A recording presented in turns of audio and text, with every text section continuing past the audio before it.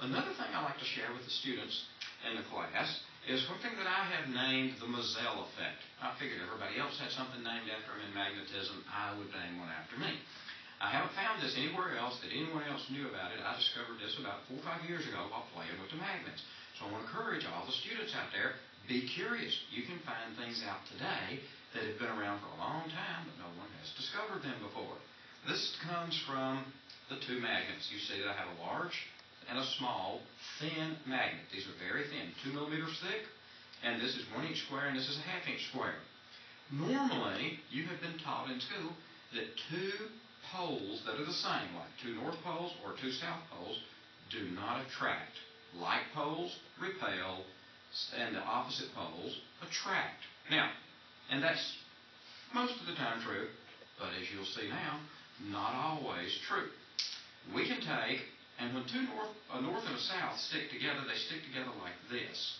The principle here is this is a large thin magnet and a smaller thin magnet. These will work up to a little bit larger on the small magnet. They'll work a little bit thicker on the large magnet, but this, as long as you keep within this ratio, these will work. I can take 6 inch by 4 inch magnets, and I can take and put a magnet this size right in the middle, and it'll stick to the center, as you'll see in just a minute. In this case, what's happening on a large thin magnet, the lines of magnetism are coming out and looping around to get to the other side. As I like to say, all North Pole is searching for South Pole, and South Pole is searching for a North Pole. And so it takes the shortest path, and it goes around. Well, in the corners, the magnetic flux concentration is very high. In the center, it's very low. Now, when I take this magnet and let it stick as it wants to, it will only go into corners. It is very difficult. I have not been able to make it stay in the center when I play with it.